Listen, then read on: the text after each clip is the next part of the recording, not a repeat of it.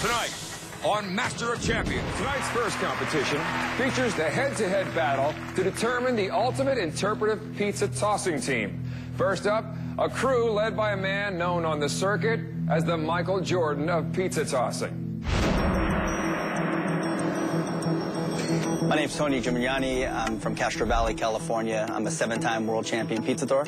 About 15 years ago, my brother had the idea of opening up a pizzeria. He ended up throwing me the basic toss. I used to do that every day. I thought that was really boring, so when kids used to come in, I used to do tricks for them. He was throwing pizzas all the time. That was one of the trademarks at Paisanos.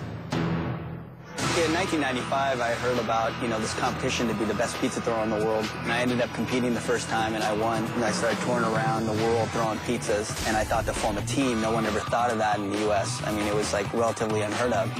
These guys have to be real pizza makers. They got to have skill, they got to have talent, and they got to have personality. The World Pizza Champions is made up of 6 core members. We're America's pizza team, We're all over the United States, from New York all the way to California.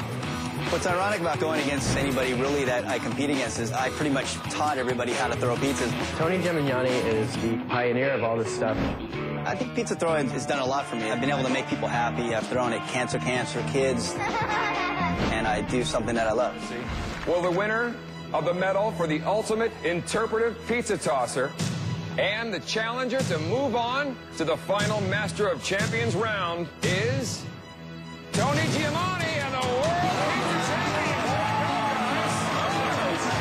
I'm sorry, guys. Good luck. Tony, come over here. You're a champion.